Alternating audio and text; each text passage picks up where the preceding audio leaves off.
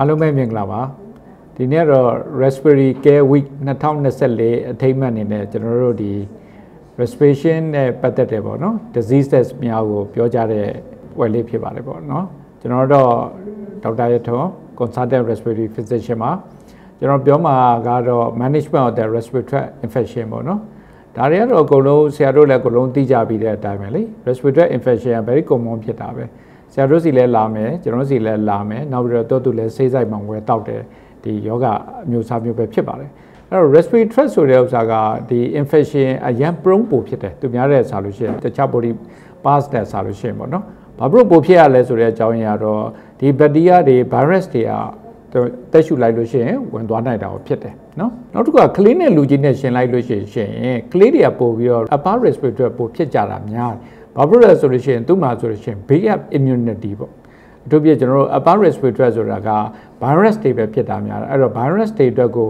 immunity ကကလေးတွေမှာမတိဆောက်နိုင်တော့များသောအားဖြင့်ကလေးတွေမှာဆိုလို့ရှိရင် upper respiratory တွေပို့ဖြစ်ကြတာများတယ်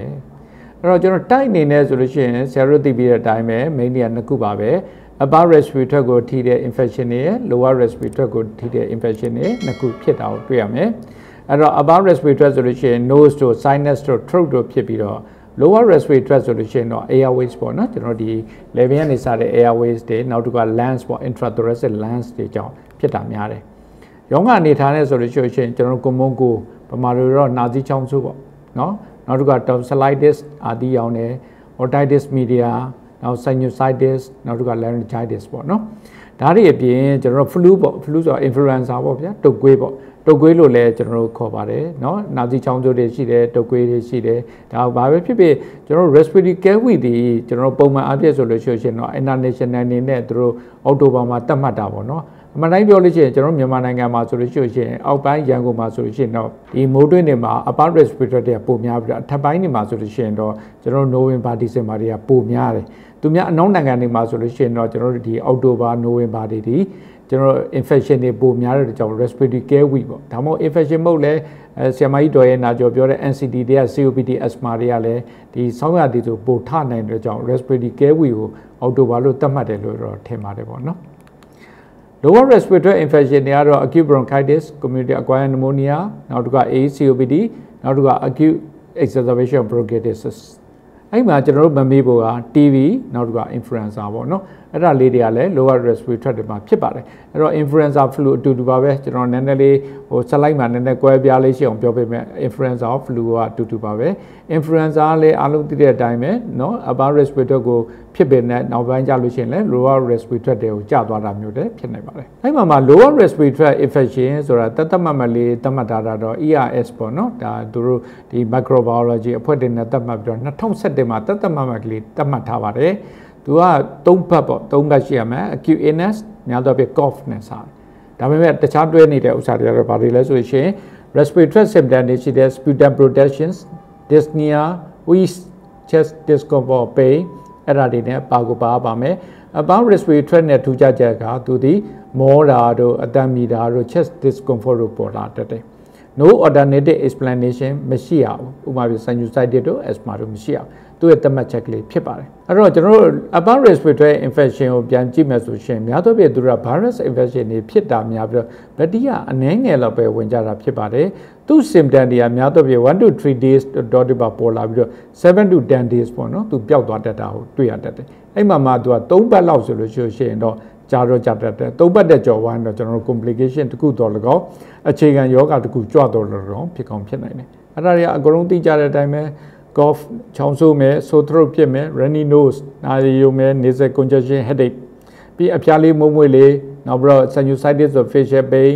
sneezing malaria myalgia အဲ့ဒါမျိုးတွေရတတ်ပါတယ် depends on the ယောဂရဲ့ပုံမှန်မူတည်ပြီးတော့ကွဲပြားတာပေါ့ဥပမာပြဖျားတာတော့ဒီ influenza တွေမှာပိုဖြစ်တာများတယ် muscle ache and pain တွေအရင်ဖြစ်တယ်နာမည်ကတုပ်ကွေးဆိုတဲ့အတိုင်းပဲသူကကြိုက်ခဲတာတွေများတယ်နောက်တစ်ခါ runny nose တွေရှိတာတော့ common cold တွေမှာ runny nose တွေရှိတတ်တယ်ဒါလေးတွေပုံမှန်မူတည်ပြီးတော့ကျွန်တော်တို့တော့ခံမှန်းကြည့်ပေါ့နော်နောက်ပြီးဘာမှမသိဘူး level က shut တတ်တာကြီးဖြစ်ပြီးတော့ level နာတယ်အဲ့ဒါတွေက pharyngitis laryngitis တွေလည်းဖြစ်တတ်ပါတယ် lower respiratory infection တော့များသောအားဖြင့် bacteria တွေပိုများတယ်အခြေခံယောဂကြွသွားတာတွေလည်းရှိနိုင်တယ်နောက်ပြီးလို့ရှိရင် upper respiratory infection က preceding လောက်တာလည်းရှိကောင်းရှိနိုင်တယ်多咗များ多啲 fever လေးတွေရတတ်တယ်ပြီး cough အရန်ဆိုးပါတယ်တလိပ်တွေထွက်တတ်ပါတယ်နောက်ပြီးလို့ဆိုရင်မောတာပေါ့နော်နောက်တစ်ခါဝီစင်တခါကကြအောက်ဆီဂျင်တွေကျသွားတဲ့ကြောင့်မလို့သူကနေပြီးတော့ cyanosis တို့ပါတော့ဥပမာပြ pneumonia တို့ 𝗧𝗂𝗃 တို့မှာဖြစ်နိုင်တယ်ပေါ့တောက်တိုင်းနဲ့ဆို chest ပေါ့နော်ဒါမျိုးလေးဖြစ်တော့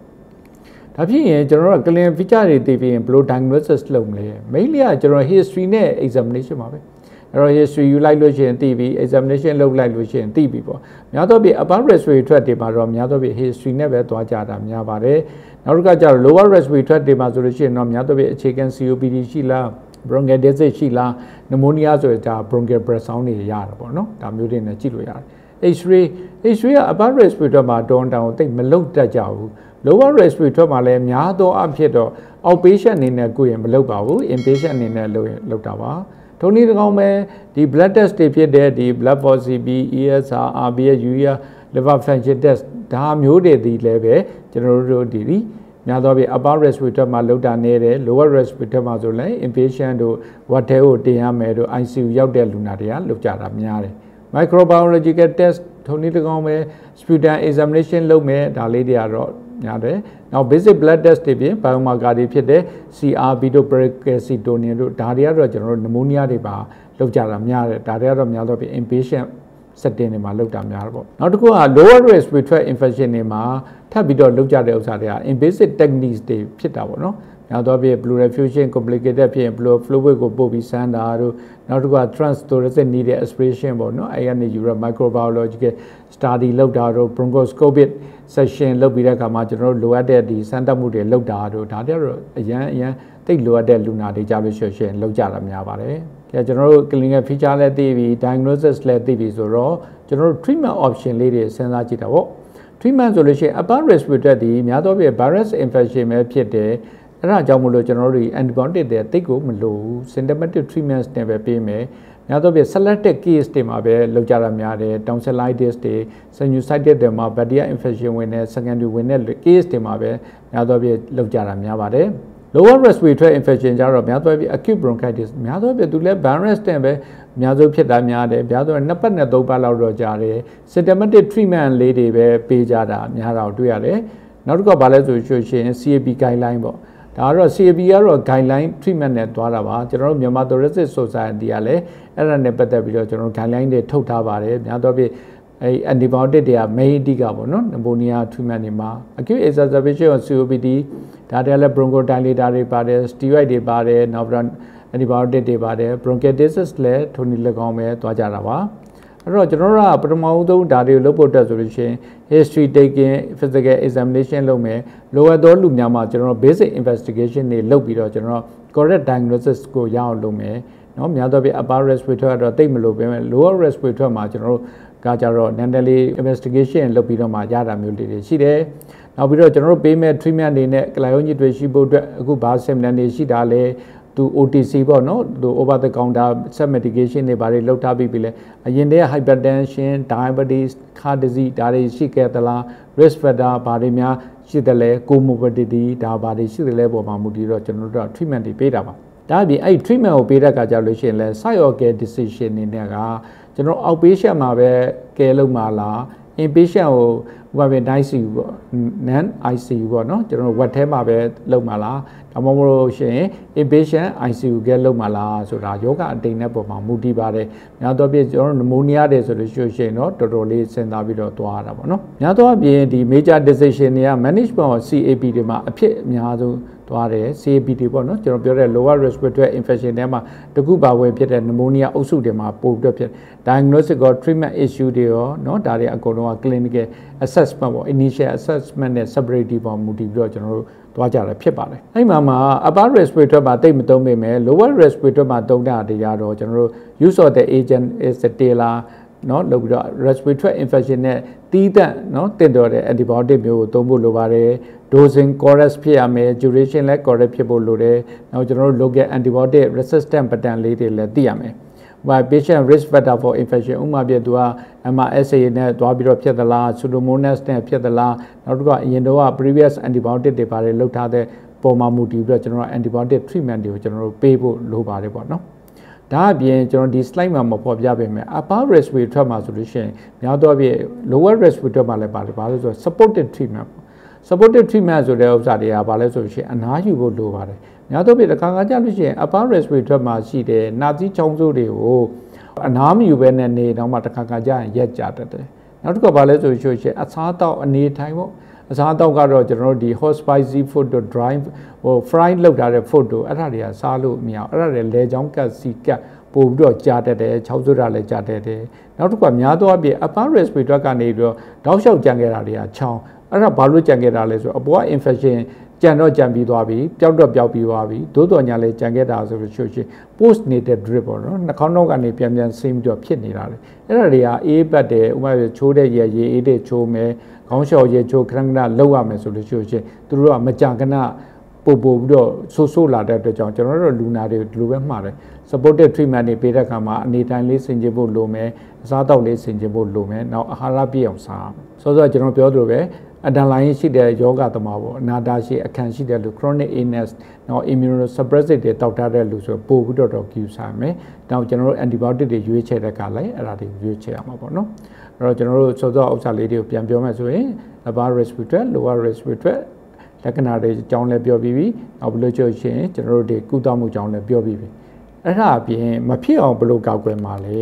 preventive measure တွေပေါ့ကျွန်တော်တို့ covid တွေမှာလည်းကြုံခဲ့ပြီးပြီเนาะနောက်ဆက်တွဲ infection တွေလည်းအများကြီးတွေ့တယ်ကျွန်တော်တို့ဒီ preventive measure 3ခုတော့ကျွန်တော်တို့အများနဲ့လို့ထားမယ် hand washing နောက်ပြီးတော့ချုပ်ရှင် mask နောက်ပြီးတော့ချုပ်ရှင်တက်တာနောက် social distancing เนาะနောက်ပြီးတော့ respiratory etiquette လို့ခေါ်ပါတယ်နောက်တစ်ခါ vaccination ပေါ့အဲ့တော့ high hand ကြီးလောက်တဲ့ကမှာကျွန်တော်တို့ဒီ infection control မှာအရန်အဓိကကြပါတယ် respiratory infection ပဲဖြစ်ဖြစ် GI tract infection ပဲဖြစ်ဖြစ်အရန်အဓိကကြတယ်ဘာလို့ contact နဲ့တွားတာကျွန်တော်တို့အရင်တော့ဆိုလို့ရှိရင်များသောအားဖြင့်ဒီ hand hygiene တွေကကျွန်တော်တို့ respiratory နဲ့ပါဆိုင်လို့လဲဆိုအမှန်တော့ဆိုင်တယ်เนาะတော်တော်များများကလေးတွေမှာအရန်သိတာတွေပြောပါတယ်သူတို့များသော primary school တွေမှာအဲ့ practice ကိုကျင့်သုံးခိုင်းလိုက်တာတပြန်နဲ့မှာ respiratory infection တွေကတော်တော်ကျသွားတယ်လို့ပြောပါတယ်ဒါကြောင့်မလို့ကျွန်တော်တို့လည်းဒါလေးကိုတော်တော်နေပြနောက်တစ်ခုကကျတော့အခြေခံပေါ့ mask တက်တာပေါ့ကျွန်တော်ဆိုလို့ရှိရင်အရင်တော့ဆိုလို့ရှိရင်ဒီနှာသီးချောင်းသိုးရာသီဆိုလို့ရှိရင်ကိုယ်စီကိုအများတန်းကူတယ်အခုတော်တော်များများမှာpractice လုပ်နေတဲ့ချိန်ဆိုရှင် mask တက်တဲ့အတွက်ကြောင့်ဘာပဲဖြစ်ဖြစ်ဒီနှစ်တုံးတွေမှာတော့တော်တော်များများနှာစီးချောင်းဆိုကိုဒီပေါ့ကူးဆက်တာတော်တော်ရော့သွားတယ်ပေါ့နော်နောက်တစ်ခါ respiratory etiquette ပေါ့နော် respiratory ကျင့်ဝတ်နည်းတိလေးရှိအောင်သူကချောင်းဆိုရင်အများတန်းလက်ကုံဝါလေးအုပ်ဆို tissue လေးနဲ့အုပ်ဆိုပြီးလို့ရှိရင်နော်မိုက်ဘုံကိုတေချာထဲပြီးလက်စေးအဲ့ဒါလေးတွေနဲ့လှုပ်လို့ရှိရင်တယောက်ကနေတယောက်နော်ကူးဆက်တာအရန်နေပါသွားစေတယ်ပေါ့နော်အဲ့တော့ကျွန်တော်တို့ငယ်ငယ်ကတော့တတ်ပြီးဆရာကြီးတယောက်ကမိုက်ခရိုကဆရာကြီးတယောက်ကတော့ပြောဦးတယ်သူများချောင်းစိုးတော့လက်ကမှအုပ်လို့ရှိရင်ကိုနှကောင်းကိုအုပ်တာပါတဲ့ရှေ့ကသူကနော်အဲ့တော့ဆိုလိုဒီမှာကျွန်တော်တို့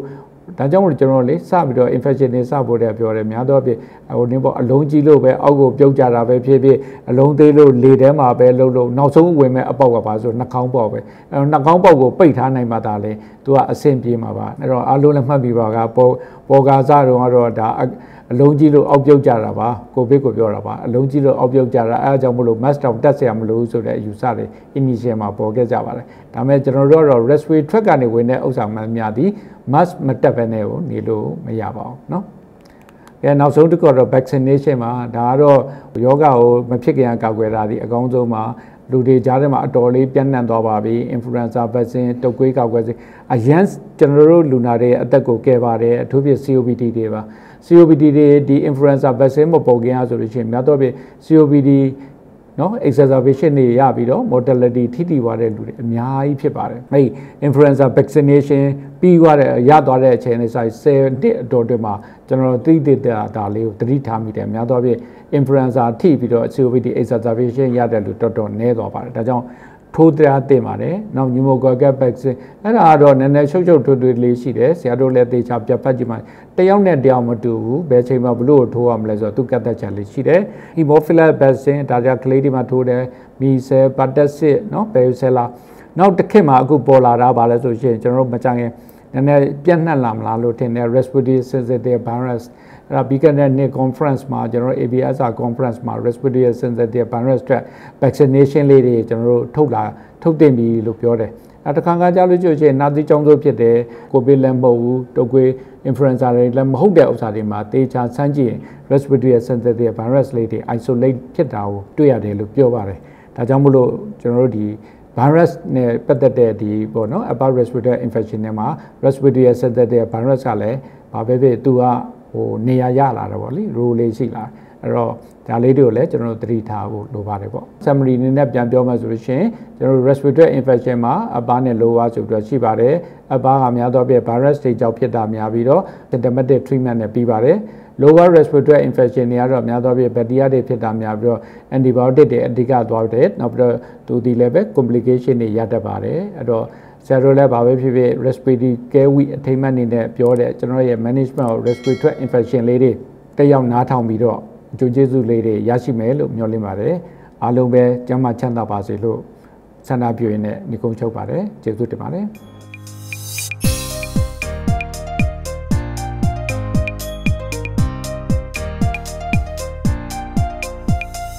Zifam, caring for well-being.